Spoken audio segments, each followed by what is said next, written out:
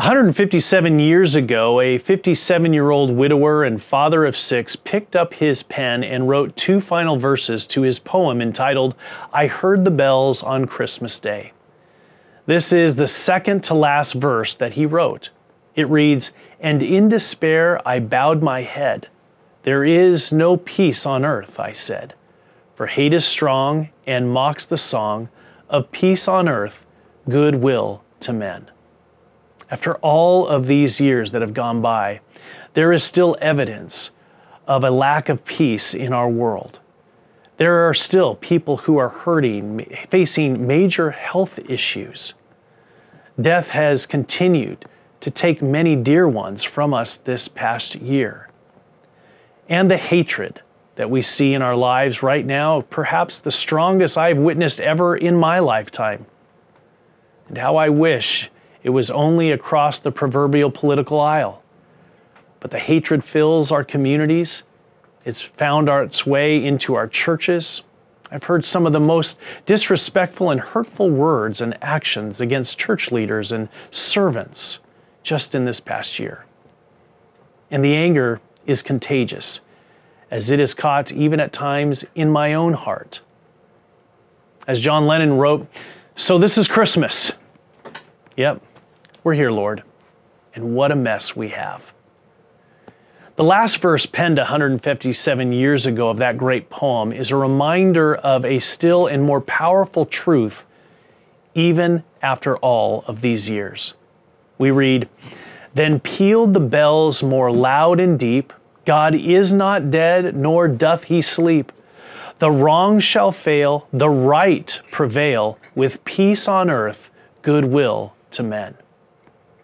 See, the good news of Christmas is that death couldn't silence it. Hatred couldn't chase it away. This darkened world couldn't turn out the brightness of its star. Gloom and grief didn't stop the heavens from erupting with a heavenly song. And not even the most powerful people on the earth could manipulate Christmas to be under their control. Because Christmas came to us. Emmanuel, God with us. So great is His love for you that no angel, no demon, no height or depth could keep Him away from saving you. And His promises are 100% true. He never fails.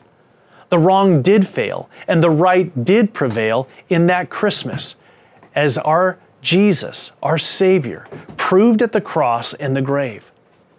Believe actively these words this Christmas and say them out loud, sing them even louder, share them with all you see, and join together from wherever you are to bend the knee and worship the King born to us this day. Merry Christmas, everyone. Let's pray. Lord Jesus, so it is Christmas. This is Christmas. And into a dark and troubled world, you came. You didn't turn your back to this world, but you entered into this world, becoming human flesh and being one among us.